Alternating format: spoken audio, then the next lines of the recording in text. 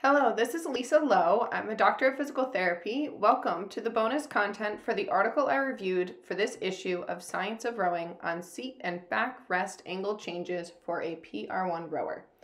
I had the opportunity to sit down with Tara Morgan and Jenny Sichel to discuss their experiences using these rigging changes with PR1 rowers that they coach. I hope you enjoy.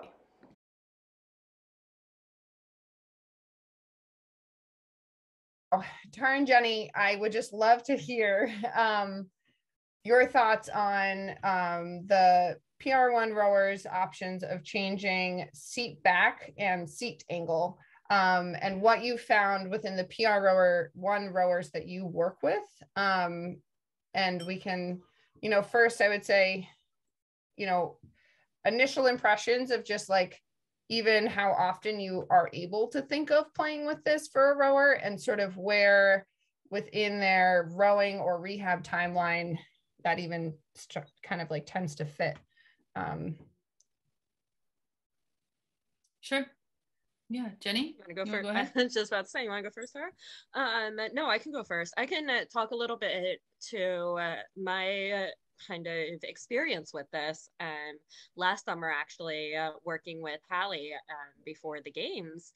And basically, we started off with her seat as it was in 2019, which was fairly straight back, high back and straight, and high strap. And the actual seat angle of the bottom part of the seat was just flat, like 90 degrees along with the boat, parallel to the boat. And what I was finding was, well, so let me back that up a little bit, because initially, my initial thought from previous kind of research I had done on seat position, on where the rigging should be, everything like that, I was thinking that, oh, well, let's get her through the pin a little more, get her reaching forward a little more, and get some leverage around the catch. But probably, and that was very true, but she was missing all of this free speed on the back end for her. And she was missing that entire sort of follow through motion. She was missing the leverage of her body weight. And so probably about halfway through the summer, we started playing with the angle of her seat. And so now she's in a fixed seat. I'm fixed, meaning the back is not separate from the base of the seat. So what we actually did was we leveraged the front part of the base and tilted that up to tilt the back backwards. Cool. And in all actuality, so she has no use of her legs whatsoever. She does have some spasms, and can brace a little bit with them, but not on purpose per se. And so the one thing we were afraid of with doing that was that the bottom part of the seat would actually interfere with her legs in the boat. But what we found was we couldn't tilt it enough to actually mess with, for lack of a better way to say, her knee angle. And the way that her legs were. So that wasn't like a huge concern for us lifting up the front end of the seat. But even at the games, I was pushing her back even further, tilting her back even further, because we still had so much more to go, more room to go with her injury level, with her ability, and just not enough time. And there was no one out there saying, oh, go do this. Yeah. So it was just all trial and error with it. And she was dropping splits like exponentially when we started tilting her back. Because she was able to not only get a longer stroke, but also leverage her body weight through the pin more. And get that extra little bit of oomph through the finish, which helped out the overall stroke. Yeah, cool. I mean, I feel like that's sort of what this case study showed too, right? That they sort of found similar. So, but interesting that you weren't even, I mean, this is where, and then Tara filled me with some of the like manufacturer limitations in terms of like what's even out there as PR1 seats or fixed seats. Yeah. But like crazy to think like you had to maintain that angle. So like you're eventually going to be limited by like, you just can't have her knees like bent to 90 degrees, because then where's the foot stretcher to like lock her into the boat that way. Right. And we yeah. don't have the advantage like there is in sit ski or in wheelchair rugby, for instance, where you see that really severe dump, right? Right. Unless we cut into the deck of the boat and they actually go under the gunnel. Yeah. Right? Like... I mean, right, or right. you raise the rigger up so much that you're so far off the water. Yeah. And then you're just like top heavy and. Correct. Right. Well, one of the things that we did to address that was we used foam triangles on top of the Wintec seat that would create that knee up dump kind of situation. And then we replaced our sculling pins with sweep pins, which are much longer. And we stacked it up with spacers, right, to give us that effect so that they had to stay level, because if you also have the fixed seat, they're also sitting on a wheelchair pad potentially, which is 1 to 2 to 3 inches deep sometimes, and then you want to raise them up, and then everything's just in the way of their knees to get them, because we want them in what's called athletic stance, right, at both ends of the stroke. We want them in athletic stance up and forward at the catch, and we want them strong in the finish. And my top performance rowers are I think I described them as like there's one that's a T5 complete paraplegia. And then I have one that has a 14-inch rod in her back, and she's got a span. So for her, you know, she was able to turn her head and she was able to do all the steering and everything. They both had matching strokes, but not both of them couldn't have the same seat back. So our situation is a little unique in that we only rode doubles. So we're also looking at stroke length and matching stroke length. And some people are gaining it on the front end and some people are gaining it on the back end. And then you have to figure out who's going to match well. With ours, they moved to the narrow seat because they did have the lateral support and they could sit themselves up in the narrow seat, but they were strapped in. They had all sorts of straps. So they weren't even coming off the back of the seat with anything below their shoulder blades. Oh, wow. So we really didn't have a lot to play with. The other thing for us in the back end was we had to go with the narrow seat for them because they were very small statured people. Both of them are very slight, and they were hitting the backs of the chairs, you know, right where the back of your arm, I guess your like triceps back there, were slamming into the back of the seat. So we wanted to give them room, but we also wanted to make sure they could clear. And the last part of that was playing with inboard with the oars so that they could have a lot of clearance and could get out nice and far. And we ended up just going with a very slight back angle with them because we wanted them to match each other, but we wanted them to maximize where their power was coming from. But both of them are chest down complete paraplegics, right? Whereas some people might kind of be in between a PR2 and a PR1, depending on the level of injury, and their ability to hold their core or their ability to access their glutes or access the footboards at all, you know. And Tara, I just have to say that while you were saying all of that, I'm thinking in my head, oh my gosh, so with Hallie last year, and it was very much basically customizing the seat for her. So we like chopped off the back, chopped off the sides, made it skinnier so that she could get that backswing. But we also had full boatmen available to help us with this. And help us with the thinking, with the logistics of it, with how it would work. At first, we were going to try to just tilt the back. And then we were like, why don't we just tilt the entire thing back? And I think that like helped out so much, but I know that that's not the norm. We've been known to take a hacksaw to a Swift seat. There's a video of us taking a hacksaw to the back off of a Swift seat because they were just like, this is ridiculous. You know, we're banging into the back in an unhealthy place. And with it being such a repetitive sport, I mentioned to Lisa that the repetition, we have to protect their shoulders, we have to protect their hands and their forearms because that's how they get around in the world every day, all day. That's their gold money right there. And so, and we also want them to feel like they're in a seat of power, right? Metaphorically and literally. And then you factor in, you know, the rigger height, where the feet are, where the gunnel, you know, all of that. We always wished we could lower them down. So we actually chopped into a racing shell. So we took a racing shell and cut into it so that we could fit the narrow seats into it.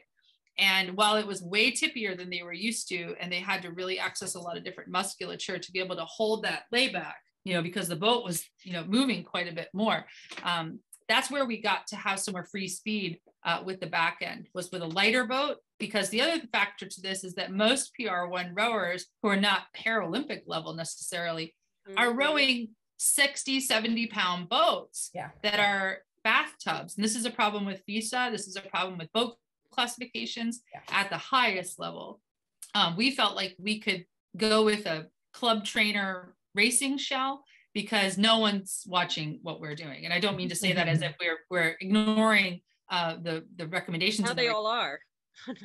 Right. Everybody's going this route. I mean, we know that some of the top rowers like Birgit Skarstein and those guys are very much advocates of athlete choice, as was Ellen Insner when she was working on that. There was a whole hashtag athlete choice. Anyway, I know we're off topic with backseat angle, but no, it's all good.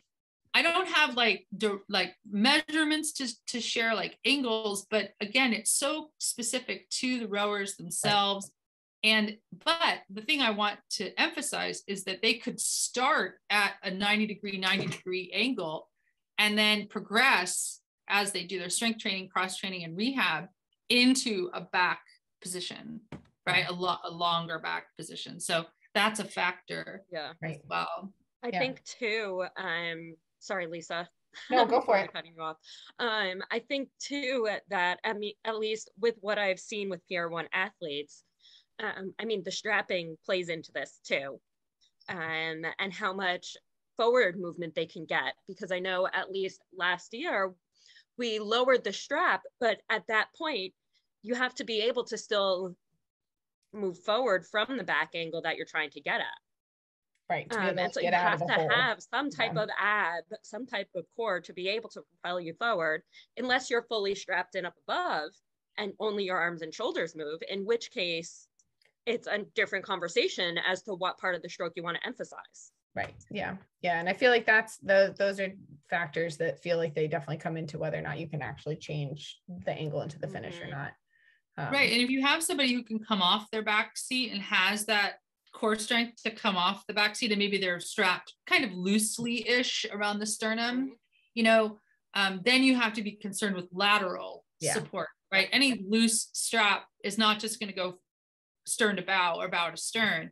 It's also going to be loose port to starboard. Yeah. So you really have to have confidence in your athlete that they're going to be able to hold themselves up and feel powerful in that way. And it's why we always use the same setup on the erg that we do in the boat, right? So we always try to mimic, because they have to practice that without the stress of water being around and the stress of capsize. And, I'm always a fan of letting people know that those pontoons that they have on those boats are required. However, they don't prevent capsize. So, you really can't play with that as much as people might think, like, we could train them to not row with it's not like training wheels on a bike. You can lift them up and down. You can make them less or more dragging on the water. But again, then you're adding all that extra weight. So, really working on everything from hand strength and coordination in the hands all the way back to elbows hitting the backs or, coming into their finish. It's really interesting you say, and I like, even from like kind of the PT minded side of like you're having your athletes train and practice their strength through the same ranges on the erg or the water, but interesting to think like sort of, that what you could get away with on the erg versus on the water, and sort of how a different seat setup could, like, I feel like Tara, we talked about this a little bit, and Jenny, maybe you've played with this, but I feel like you could, if you're just going for that erg speed, right, you have maybe a little bit more play of what you could get away with in terms of angles.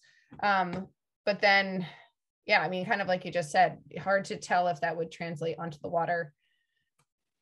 Yeah, there's a lot of other in terms of them being able to control the same range of motion with extra planes of movement, and then, interesting.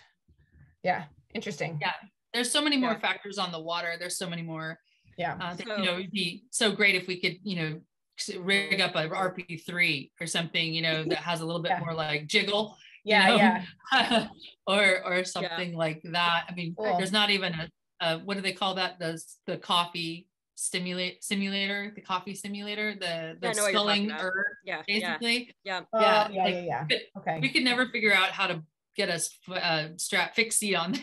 No. you'd have to tear it apart, you know, to like, you know, we'll do that to a boat, but not to that. So I wish that the fixed seats, you asked the question of how you wish they were better or designed better. I would say first and foremost would be having dump as an option. That would be very nice. Figuring out a way. There's a reason that those sit ski folks who just competed in the Paralympics, there's a reason why they are so freaking fast, and my rower who had the big rod in her back, she was on the Paralympic sports Nordic team that just went to Beijing. And I know her body and I know what she's comfortable with. And that's a narrow little seat that she's sitting on with her legs tucked under.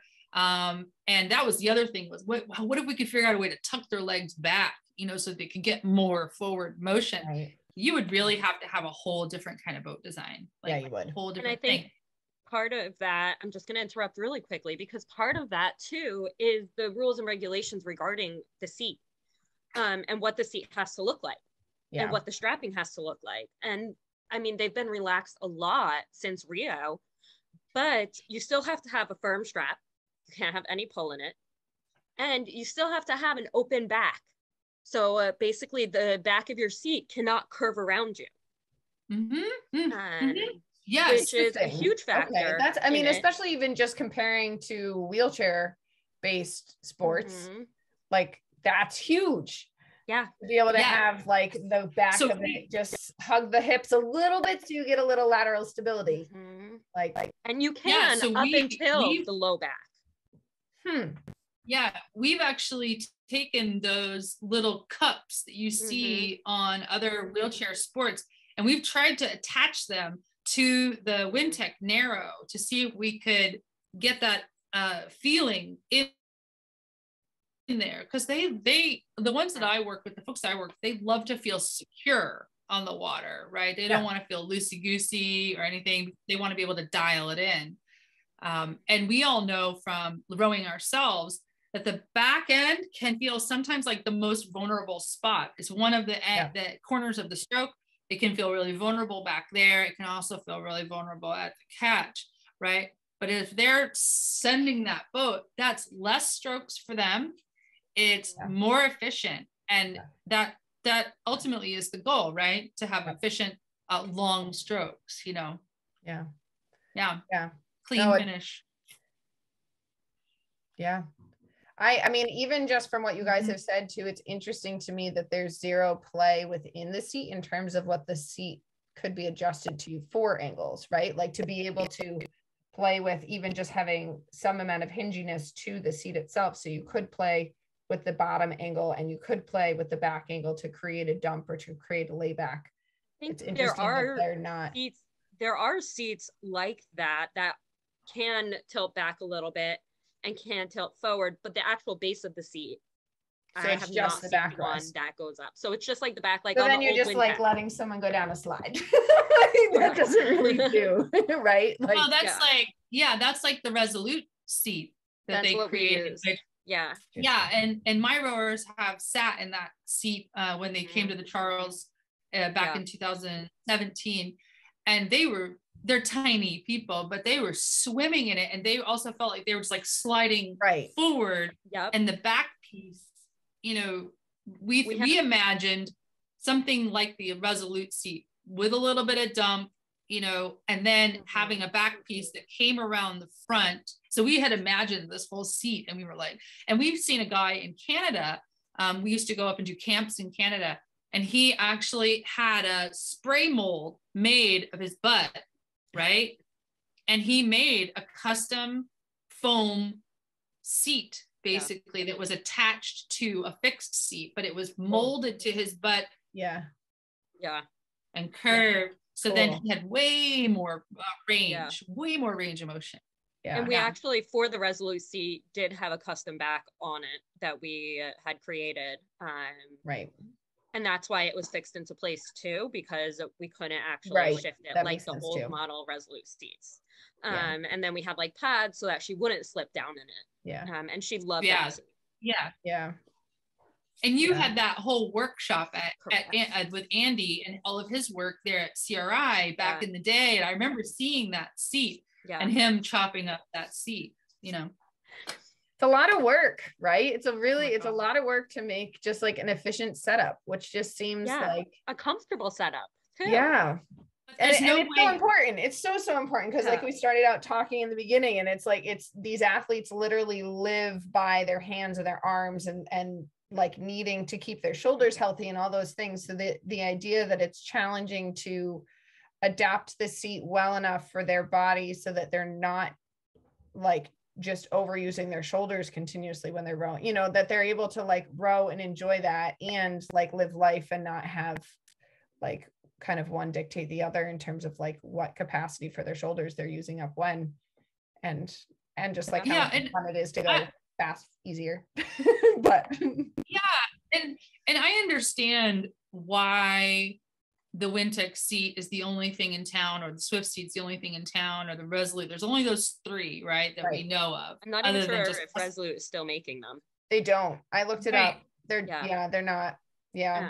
But the thing is though, is that the reality is you can't approach adaptive in a formulaic way, right? You have a starting point, and what we need to teach the adaptive coaches of the world really is here are the 4 ways to stay within a safe range, or however many ways, and adapt a seat, you know, like here's the basic base of the seat, right? And then okay, now you can add this strap here, you can bolt this, or here's how you jerry rig it. But you have to be really, really, really careful. Once you start taking them apart, they start to lose their structural intent.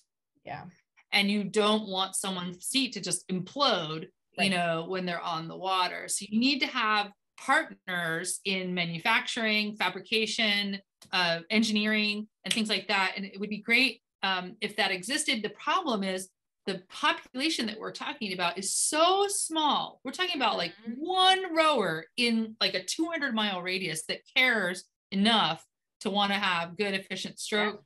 You know, it's such a small sport. So I think as the sport grows, which it is, and you see it in other countries. I mean, you look at Balmain in Australia, you look at Canada, you look at the British para rowing, they've got a lot of people rowing for them. And they've got these big programs. And I think they're either just saying, this is the formula, stick with it, we don't want to mess with it. Or there's some creative minds who are putting it together. So it'd be interesting to find out from other countries what they're doing. You know, Birgit was part of that study that you looked at. We assume because it was in Norway. I mean, it's done in Norway, and she's fast, and so, you know, well, this was she's held fast. This was very, very interesting for me, and not having had the opportunity to play with PR1 seats at all myself, and just really see videos and people out on the water. So I appreciate you guys taking the time to kind of talk through what you've done, what you've seen, what could be better, and sort of what to sort of have coaches watch out for and reach out for, right? If people are working with PR1 rowers, and I mean, you guys are well networked within that world, but you know, I appreciate the time. And I would encourage people to really seek colleagues and seek peer support, and don't feel like you have to answer it all yourself. Seize the Oar Foundation launched the first adaptive rowing coaching cert, and we talk a lot about this in the certification, as well as in our webinars that go out all year with the cohort. US Rowing, I think, is coming out with a coaching cert. There's certainly been videos out there of people doing rigging, and I would really, really, really encourage people to look at the countries who are already doing great jobs at this. Like there are really great programs in Australia and the UK where they are more than happy to share what they're doing. And I can't say enough about Simon's British Guide to Adaptive Rowing. It's one of my favorite Bibles. It's very technical. It's really wonderful. And you can get a PDF copy of it on British Rowing if you go searching for it. So it's awesome. I would also say, don't be afraid to reach out to people here in the US too. Totally. Because there are more and more people now getting on board with this, more and more coaches that have knowledge on this. And I mean, it's like, sometimes it can feel really lonely coaching PR1 athletes. No, it's a nice network to build. So it's really nice to be able to reach out, find us on Facebook, reach out to CRI, Community Rowing, Seize the Oar, whatever, but definitely have that communication, because we're not going to do this alone. Yeah, exactly. Thanks, Lisa, for having. Yeah. No, thanks for the time. It worked out so nicely. I appreciate it. So many great thoughts. Sure.